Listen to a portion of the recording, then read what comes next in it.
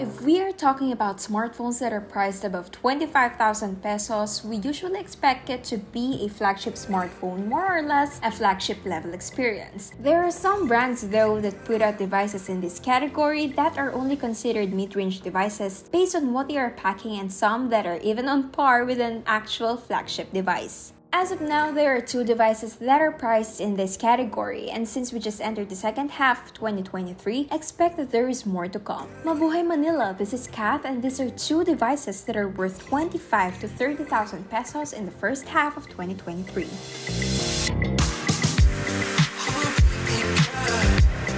The first device on this list is also listed in the 20K to 25K category, which is the Samsung Galaxy A54 5G. It may not be a powerful smartphone at this price point, still it is a good option when it comes to the ecosystem. Having a One UI OS is more of an exclusive experience. It has better customization and stronger security than others. Its overall design looks closely similar to their flagship Galaxy S23 series, which is an amazing experience. In terms of other specs, it still carries the same 6.4-inch FHD Plus Super AMOLED display that has a 120Hz refresh rate and is protected by a Corning Gorilla Glass 5.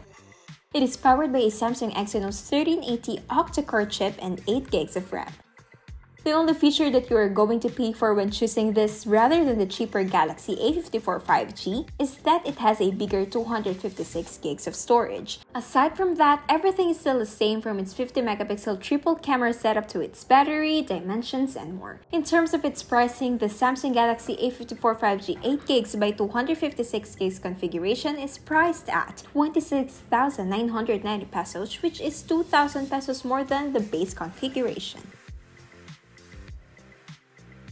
And the second device is one of the iterations of the Poco F series and is the big brother of the Poco F5, which is the Poco F5 Pro. It contains pretty much all flagship level features that can even compete with higher priced smartphones considering its price tag.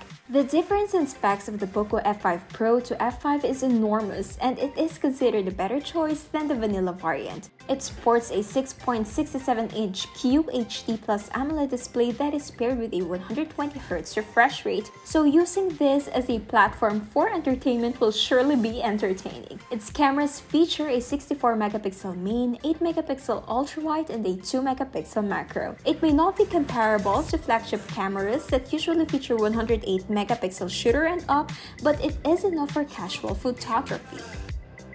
For its battery, it packs a 5,160 mAh battery capacity paired with 67 watts fast charging and 30 watts wireless charging. This device is also powered by a flagship chipset, which is the Snapdragon 8 Plus Gen 1.